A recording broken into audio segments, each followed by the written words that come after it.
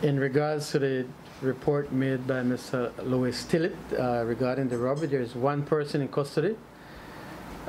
Investigation is ongoing, and we will determine by the end of today whether charges will be levied upon this individual. Left from there with money, do you know if perhaps there are persons close to him who may have revealed information, or?